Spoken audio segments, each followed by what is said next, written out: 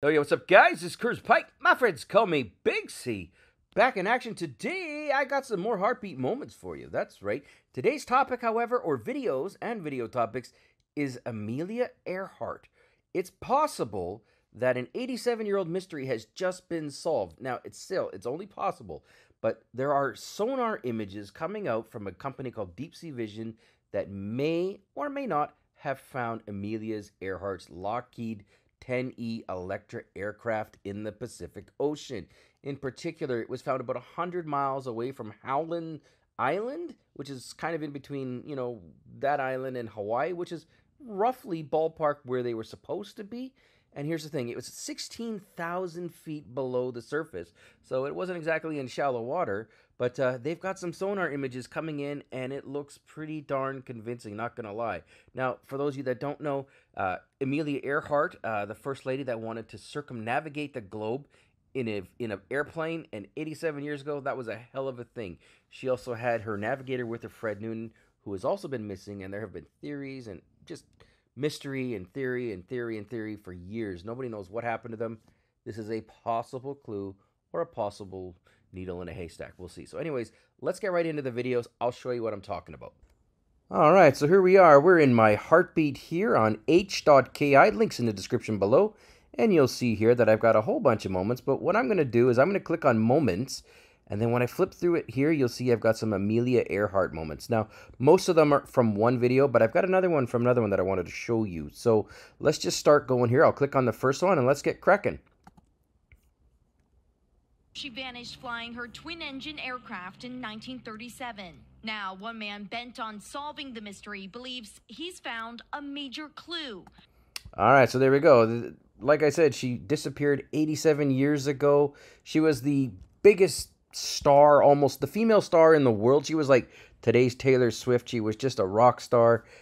She had done so many trips across the Atlantic Ocean. She had done Pacific Ocean and a bunch of trips across North America, like one trip across North America for sure, maybe more.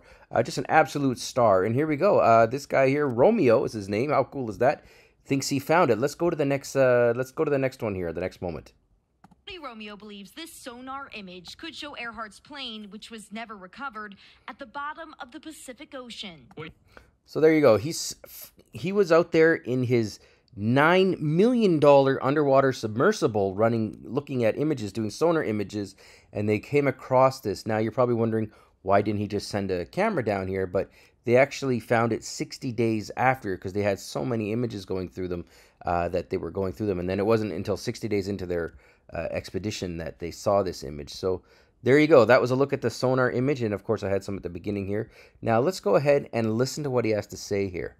Well, you'd be hard-pressed to convince me that it's anything but an aircraft, for one, and he's confident that it's not Amelia's aircraft. Romeo. So he's pretty darn confident. Now keep in mind that he's got $11 million of his own money invested in this, so it is in his best interest to hype this up. So you can't exactly look at this as objective, but impressive nonetheless. Let's skip forward a little bit here. Let's see what the data caught. The team was reviewing the sonar data collected by a state-of-the-art underwater drone when something caught their eye. I mean, it was a surreal moment.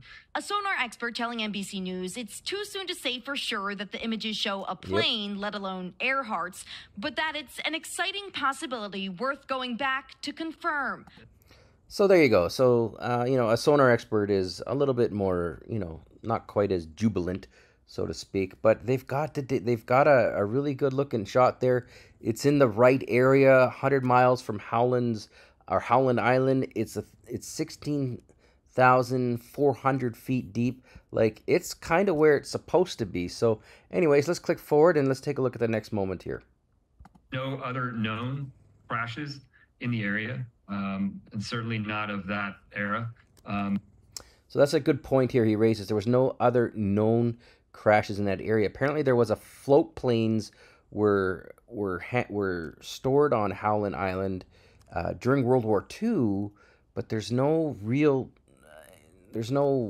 I guess history of anything being shot down in that area in and around that time. So it's better. It looks better for it being an Amelia Earhart type thing. So let's go forward a little bit more here. was taken about 100 miles from Howland Island, halfway between Australia and Hawaii. Earhart and her navigator expected to land there in July 1937 for a refueling stop on her journey around the world. So that's the exact area or pretty close to the exact area of where they found it. And again, this is kind of in keeping where they thought that the plane might have gone down.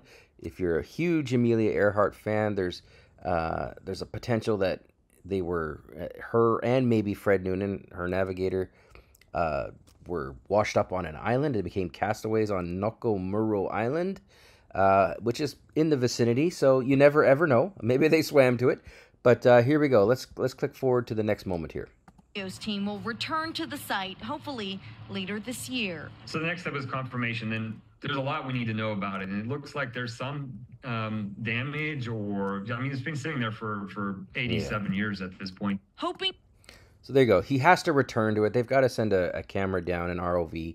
And again, they didn't see this image till 60 days into their, I believe they're 90, right into their expedition. So it made it very difficult to do that. So that is the first set of heartbeats that I wanted to show you. I've got another one here that I wanted to add to it, though.